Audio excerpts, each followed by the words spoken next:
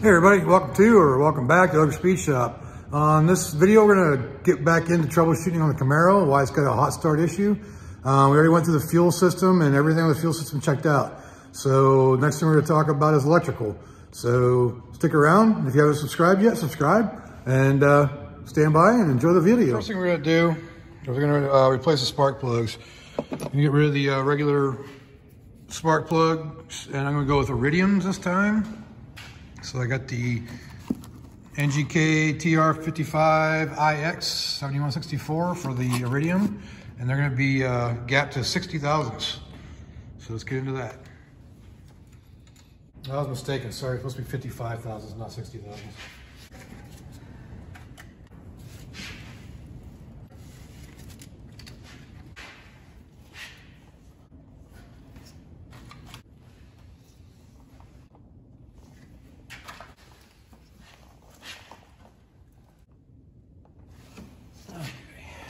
All right, let's get these things torqued down to where it's supposed to be. Click, click, click, click, click, and click. All right, got those all in. And next will be wires. Spark plug wires, I went with the AC Delcos, and the part number is 974-6CC. And you say quantity 1 for 6-cylinder. They're similar to Mexico. So what I got all these parts from Brock Auto, not sponsored, just it was about half the price it would have been if I would have bought the same exact stuff at O'Reilly's, which, you know, the online world, that's what it's coming to. So let's get those spark plug wires on. All right, so it's time to get the spark plug wires on, so let's get going on that. As you can see, I wrote my firing order down here as far as the coil pack goes. So it's 1, 4, 5, 2, 3, 6 from rear to front. So that's what I gotta do. And typical GM, Chevy, it's, you know, 1, 2, 3, 4, 5, 6 for the firing order.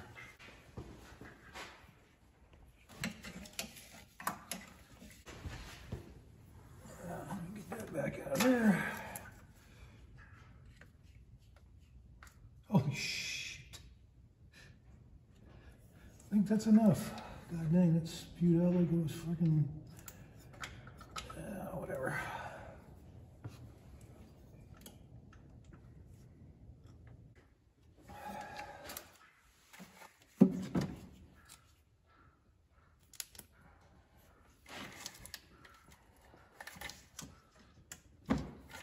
All right, I'm gonna speed this up.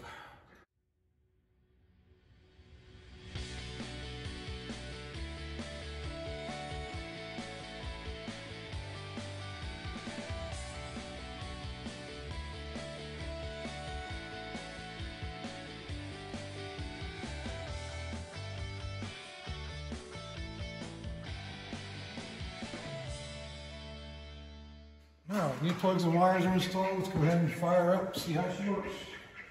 See how she sounds.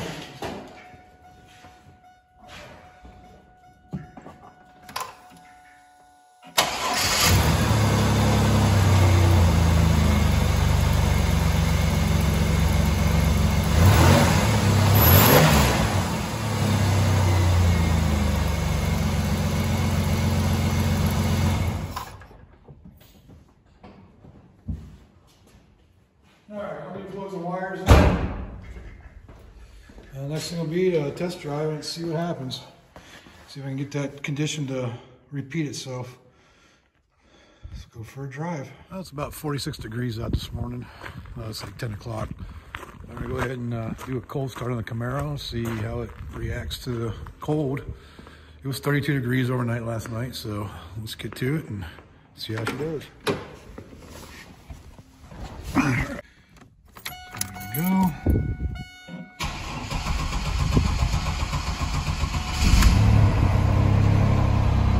Pretty hard cranking. See if she keeps running good. She does have 228,825 miles on her. So we're gonna take her for a drive and see how she does when we get back. take her for a trip here.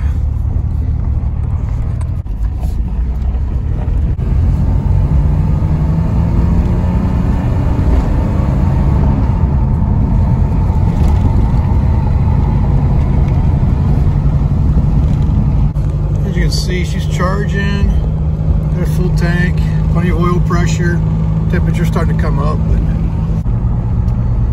seems to be running pretty good. This is running a little better, so I think the spark plug wires and plugs made a difference.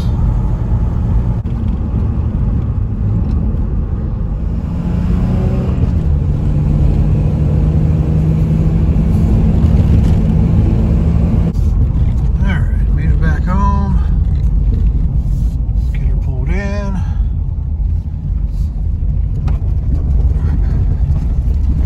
As you can see, temperatures, it's up to temp. Oil pressure still good, voltage good, still got plenty of gas. So let's see what happens after she sits for a little bit. See if she'll fire up. Alright, so it's been about half an hour. That's usually about what it takes for it to not want to start, so let's see what it does.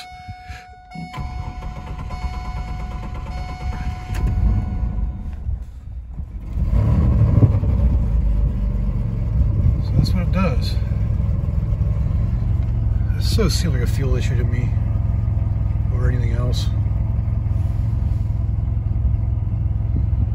That wasn't as bad as it's been before, but I don't know if y'all heard that weird hesitation where it didn't want to start at first and then it kicked over finally. Yep, still think it's a fuel issue. It might be the fuel pump. Don't know. Check it out again. So I can see what it does when it started just right back up after shutting it off. Fires right up and it's fine. But that long start, that's the thing that makes me wonder. It's like, it's definitely got charge, definitely got spark. Well, I think. But the only thing I think that would do, I wonder if I primed it first. Well, I let it sit for a little bit longer. And we'll try it again, and I'll try priming the pump and get the pump filled up first and see what happens there. So let's do that. Alright, it's been another 30 minutes, so we're going to try this again by priming the pump this time and see what happens there. So let's do it. Let's get into it. Alright. So it makes a difference by priming it a couple times. That's 1, 2, 3.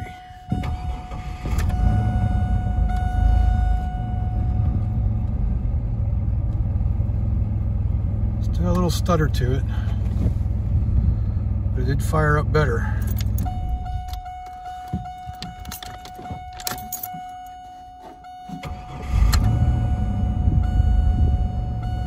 And again, right away it starts back up after it's been running for a minute. Feel a little hesitation and possibly a little miss, so I don't know. I still think it might be back to fuel again because it's got a new ignition module, new coils, new plugs, new wires. I hope it ain't a computer, an ECU, but yeah, I might have to start testing fuel again. It might just be the pump. Yeah. Now I start doing that. What the heck is that noise? I mean, it's a key buzzer, but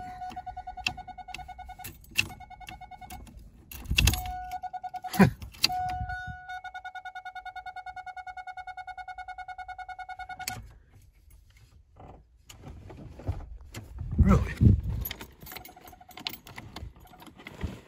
Just lost all power? Well, that's really weird now. A battery issue.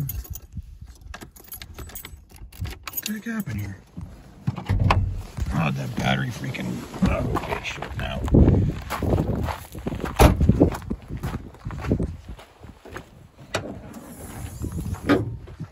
Well, I bet you that's what it was.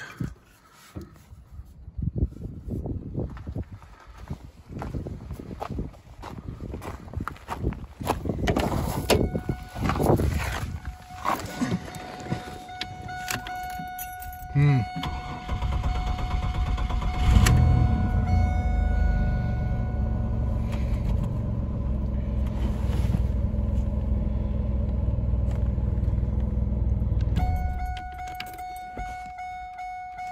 ain't doing that weird noise again.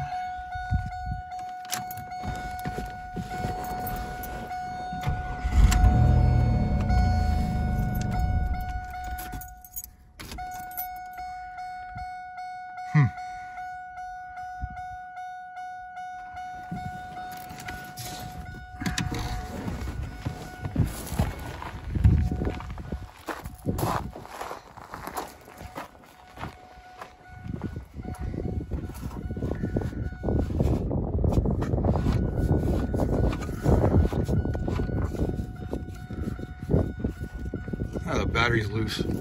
Here's something I didn't know about this battery. This was given to me back about a year or so ago. I didn't realize these could come off. And this little fitting right here was loose. So let me tighten that down and see if that could have been the cause. It wasn't that loose. I actually loosened it back more, but let me make sure these things are actually tight on here.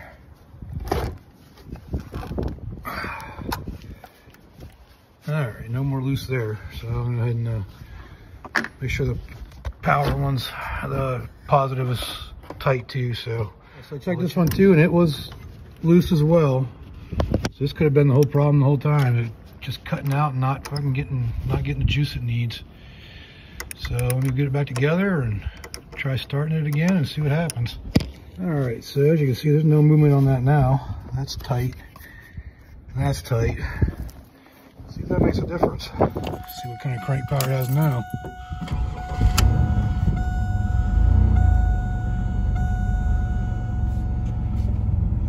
It's got a slight stumble, but it might just be because I disconnected the battery.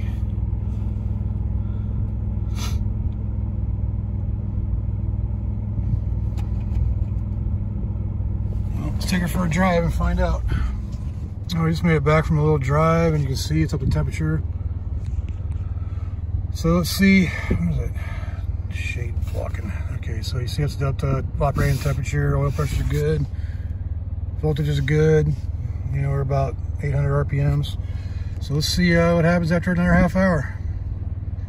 Hopefully that battery post being loose is what caused it. Posts, I should say. All right, it's been another 30 minutes.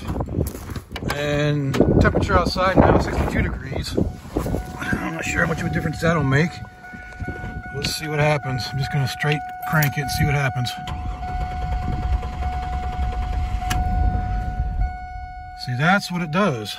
So it wasn't the battery. Fuel pump is priming.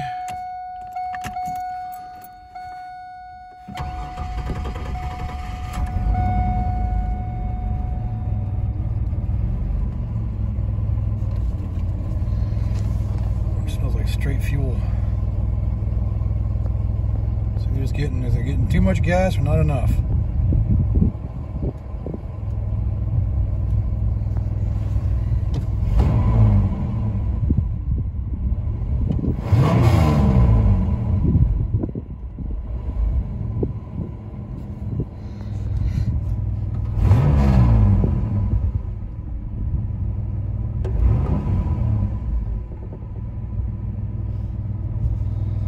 It's been a couple hours now, so I'm gonna go ahead and just fire it up, see what it does when it's cold. Okay,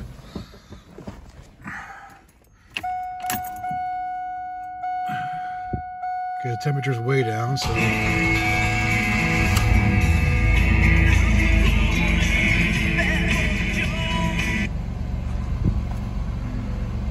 right, so it fired up, but it did crank for a while. So, still thinking it might be a fuel issue because I can't imagine it being spark or anything else. So what do y'all think? I'm gonna end this video here because this just got to the point where I'm just at a loss. So I'm calling on everybody out there, you know, what do you think it could possibly be?